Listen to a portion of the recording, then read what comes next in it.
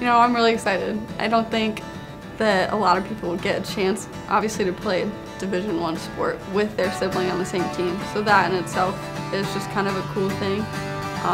But just being a part of this Western team, that's getting me even more excited. You know, the program, just all the other girls.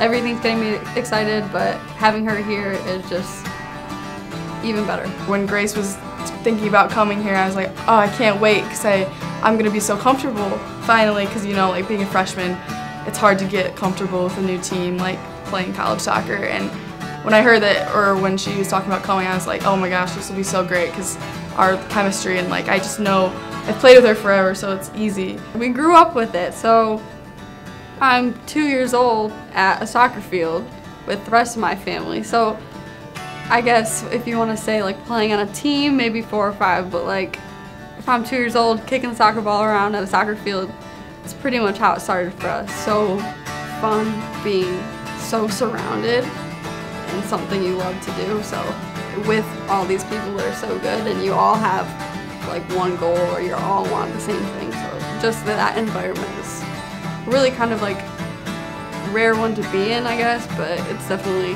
a fun time.